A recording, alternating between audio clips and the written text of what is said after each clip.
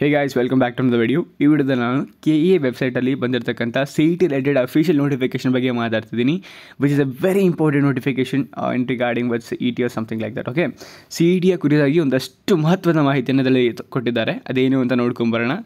ಅದಕ್ಕಿಂತ ಮುಂಚೆ ನೀವಿನ್ನೂ ನಮ್ಮ ಚಾನಲ್ಗೆ ಸಬ್ಸ್ಕ್ರೈಬ್ ಆಗಿಲ್ಲ ಅಂತಂದರೆ ಈಗಲೂ ಸಬ್ಸ್ಕ್ರೈಬ್ ಆಗಿ ಮತ್ತು ಪಕ್ಕದಲ್ಲಿರೋ ಬೆಲೈಕನ್ನು ಪ್ರೆಸ್ ಮಾಡೋದ್ರ ಮುಖಾಂತರ ನಾವು ಅಪ್ಲೋಡ್ ಮಾಡೋ ಪ್ರತಿಯೊಂದು ವಿಡಿಯೋ ನೋಟಿಫಿಕೇಶನ್ ತಲುಪ್ತಾ ಹೋಗುತ್ತೆ. ಪ್ರತಿಯೊಂದು ವೀಡಿಯೋ ಸಹ ತುಂಬ ಇಂಪಾರ್ಟೆಂಟ್ ಆಗಿರುತ್ತೆ. ಆ್ಯಂಡ್ ನಿಮಗೆ ಫಾರ್ಮುಲಾಸ್ ಆ್ಯಂಡ್ ಅದನ್ನು ನಾನು ಇನ್ಸ್ಟಾಗ್ರಾಮ್ ಪೇಜಲ್ಲಿ ಹಾಕ್ತಾ ಇರ್ತೀನಿ, ಪೋಸ್ಟ್ ಥರ ನೋಡಬಹುದಲ್ಲಿ. ನನ್ನ ಇನ್ಸ್ಟಾಗ್ರಾಮ್ ಪೇಜ್ ಲಿಂಕ್ ಡಿಸ್ಕ್ರಿಪ್ಷನಲ್ಲಿರುತ್ತೆ. ನನ್ನ ಇನ್ಸ್ಟಾಗ್ರಾಮ್ ID ಮನೋಜ್ MJ722. ಆಯಿತಾ, ಬಂದು ಫಾಲೋ ಮಾಡಿ, ಪೋಸ್ಟ್ನ ನೋಡಿ ನಿಮಗೆ CET preparation ಮಾಡ್ಕೋಬೋದಪ್ಪ. Okay, without in first delay let's start this.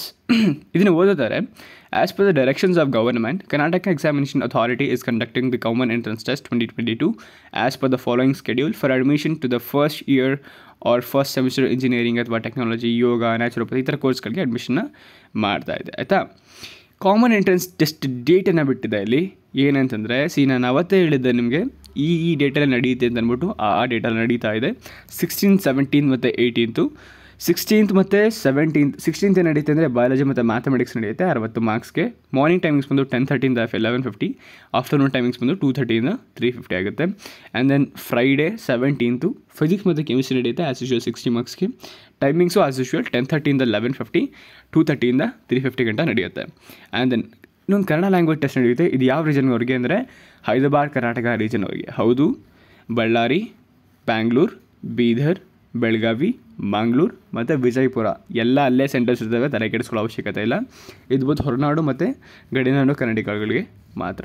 And then ಇದರ ಟೋಟಲ್ ಸ್ಕೋರ್ ಇರುತ್ತೆ 50 ಮಾರ್ಕ್ಸ್. ಬಿಕಾಸ್ ನಿಮ್ಗೊಂದು ಸಪ್ರೇಟ್ ಪ್ರಿಯಾರಿಟಿ ಕೊಡ್ತಾರೆ, ಸಪ್ರೇಟ್ ಇದು ಕೊಡ್ತಾರೆ ನಿಮಗೆ. ಐ ಮೀನ್ ಸೇ ದಟ್ ಒಂದು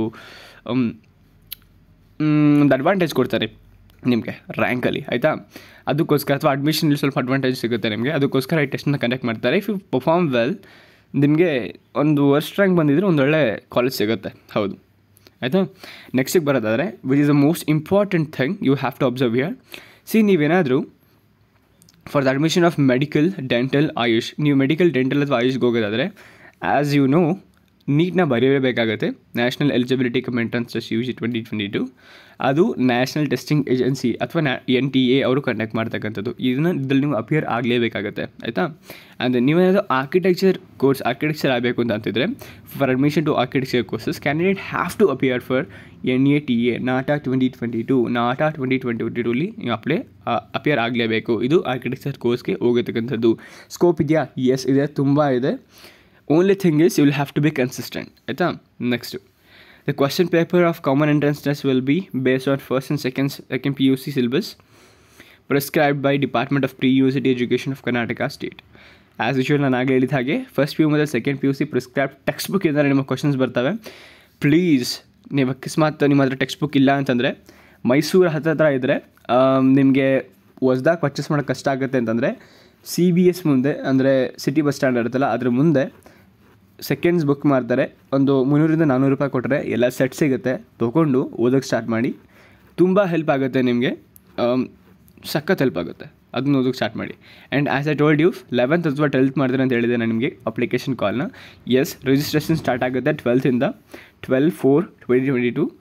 the information bulletin along with FAQs will be released on 12/4/2022.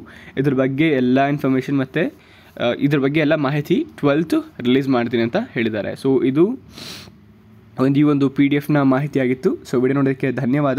And ಇದಕ್ಕಿಂತ ಮುಂಚೆ ಒಂದು ನಿಮಿಷ ನೀವೇನಾದರೂ ಇನ್ನೂ ಸಾಲಿಡ್ ಈ ಕೆಮಿಸ್ಟ್ರಿ ಪಾಸಿಂಗ್ ಪ್ಯಾಕೇಜ್ ನೋಡಿಲ್ಲ, ಅಥವಾ ಬಯಾಲಜಿ 5 ಮಾರ್ಕ್ಸ್ ಇಂಪಾರ್ಟೆಂಟ್ ಕ್ವಶನ್ಸ್ ನೋಡಿಲ್ಲ, ಅಥವಾ ಇನ್ನು ಮ್ಯಾಥಮೆಟಿಕ್ಸ್ದು ಯಾವ ರೀತಿ 80+ ಸ್ಕೋರ್ ಮಾಡೋದು ನೋಡಿಲ್ಲ ಅಂತಂದರೆ, ಅದೆಲ್ಲ ಲಿಂಕು ಡಿಸ್ಕ್ರಿಪ್ಷನಲ್ಲಿ ಕೊಟ್ಟಿರ್ತೀನಿ, ನೋಡ್ಕೊಂಬನ್ನಿ. ನೀವು ಬೋರ್ಡ್ ಎಕ್ಸಾಮ್ ಸ್ಕೋರ್ ಮಾಡಿದ್ರೆ CETಲಿ ಏನೂ ಮಾಡೋಕ್ಕೋಗಿಲ್ಲ. CETಗೆ ಬೋರ್ಡ್ ಎಕ್ಸಾಮ್ ಮಾರ್ಕ್ಸ್ನ ಕನ್ಸಿಡರ್ ಮಾಡ್ಕೊತಾರೆ. ಡೈರೆಕ್ಟಾಗಲಿ ಅಂದರೂ ಇಂಡೈರೆಕ್ಟಾಗಿ ಮಾಡ್ಕೊತಾರೆ. ಇವಾಗ ಎಲ್ಲರಿಗೂ ಒಂದೇ ರ್ಯಾಂಕನ್ನು ಡಿಸ್ಟ್ರಿಬ್ಯೂಷನ್, ಎಲ್ಲರಿಗೂ ರ್ಯಾಂಕ್ನ ಬರೀ ಅವರು CET ಮಾರ್ಕ್ಸಿಂದಲೇ ಡಿಸ್ಟ್ರಿಬ್ಯೂಟ್ ಮಾಡೋಕ್ಕಾಗೋದಿಲ್ಲ. ಬಿಕಾಸ್ ಹೇಳ್ತೀನಿ ಕೇಳಿ, ಈಗ ಈ 2 ಸ್ಟೂಡೆಂಟು ಒಂದೇ ರ್ಯಾಂಕ್ನ ತೆಗೆದಿರ್ತಾರೆ, ಟಾಗಲ್ ಸ್ಟೇಟಲ್ಲಿ ಇರುತ್ತೆ.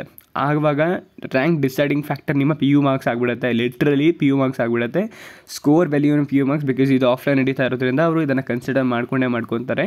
ಐ ಬಿಲೀವ್ ದಟ್ ಕನ್ಸಿಡರ್ ಮಾಡ್ಕೋತಾರೆ. ಆ್ಯಂಡ್ ಎಷ್ಟೋ ರೂಮರ್ ಇದೆ ಕನ್ಸಿಡರ್ ಮಾಡ್ಕೊಳ್ಳಲ್ಲ ಅಂತ. ಅಕಸ್ಮಾತ್ ಕನ್ಸಿಡರ್ ಮಾಡ್ಕೊಳ್ಳೋ ಅಂತ ಅಫಿಷಿಯಲಾಗಿ ಗೊತ್ತಾಯಿತು ಅಂದರೆ ನಾನು ನಿಮ್ಗೆ ತಿಳಿಸ್ಕೊಡ್ತೀನಿ. ಅದೇ ಅಕಸ್ಮಾತ್ ಏನಾದರೂ ಟಾಗಲ್ ಸ್ಟೇಟ್ ಬಂತು ಅಂದರೆ ಬಿಲೀವ್ ಮೀ, ನಿಮ್ಗೆ ಹೇಳ್ದೇನೆ ನಿಮ್ಮ PU ಮಾರ್ಕ್ಸನ್ನು ಚೆಕ್ ಮಾಡ್ತಾರೆ. ಹೌದು, ಇದು ನಿಜ, ಆಯಿತಾ. ಅಕಸ್ಮಾತ್ ಅದರಲ್ಲೂ ಟಾಗಲ್ ಆಯಿತು ಅಂದರೆ ನಿಮ್ಮ SSLC ಮಾರ್ಕ್ಸ್ನೂ ಚೆಕ್ ಮಾಡ್ತಾರೆ, ಆಯಿತಾ. So this is all about this video. Thanks for watching. Happy learning.